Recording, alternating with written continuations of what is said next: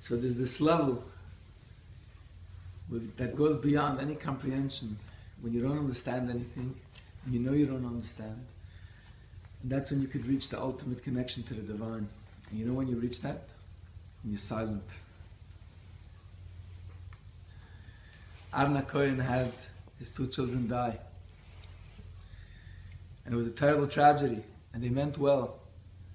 And Moshe Rabbeinu comes to him, and you know what he does? Vayidai Maharan.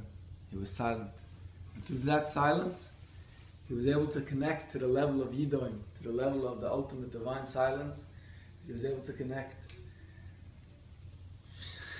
There's no word, because he was silent today.